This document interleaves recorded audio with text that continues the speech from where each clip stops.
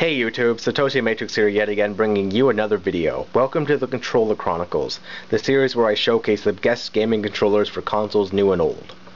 This time I'm going to be talking about a controller for the Sega Genesis.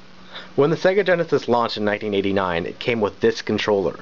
This is the original 3-button, red button controller that launched with the system.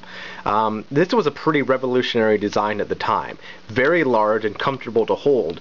It has 3 face buttons that are so large that are called triggers. It has a start button and a much better D-pad than came with the Sega Master System. But there's a problem. The Sega Genesis would be known to have an extreme number of shoot-'em-up games, and shoot-'em-up games are games that require you to press the button a lot. You constantly are pressing whatever button is the fire button, unless you can hold it down. But not every game does that. Now, when NEC launched the TurboGrafx, they included rapid fire built right into the controller. But this wasn't the case with the Genesis. The Sega didn't have this, at least not initially. Eventually, Sega came up with their own first-party controller that they called the Megafire. This thing here is essentially exactly the same as the original 3-button controller. In fact, it's the same size, same shape, same feel, and it's officially licensed and it's made by Sega. But one thing that does differently is have these turbo switches, which are, when they're put all the way down, they're off. In the middle, hold the button down and it's rapid fire, and push it up, and now it's auto fire. You don't have to press it at all. Now, one thing that I kind of say it sucks out of this controller is the cord length. The cord length on these things are very short. Now, for whatever reason, the first batch of Sega Genesis controllers that Sega produced had about a 3-foot or 4-foot cord, as opposed to the usual 6-foot that we were used to in North America. Now, I don't know why Sega did this, because it's extremely annoying that you have to be so close to the Sega Genesis when you're playing, but they did release controller extension cords to address this issue.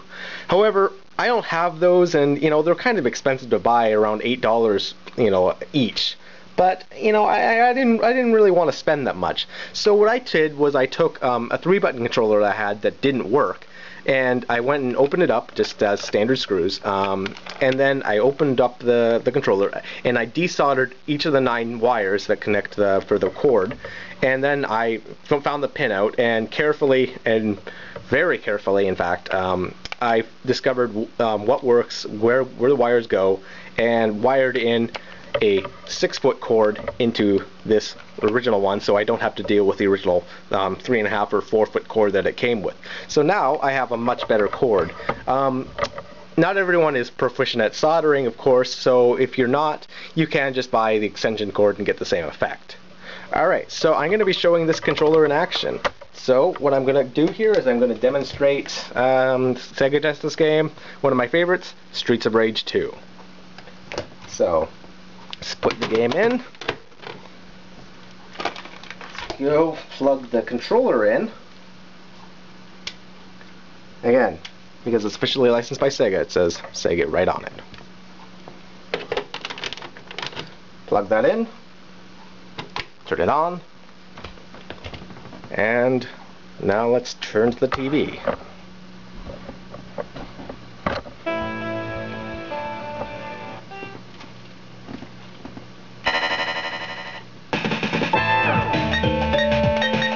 I'll choose Blaze.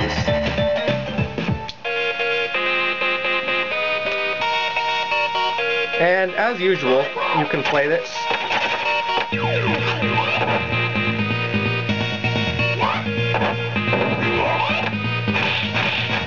But this is just standard gameplay without any turbo. So let's put on some turbo.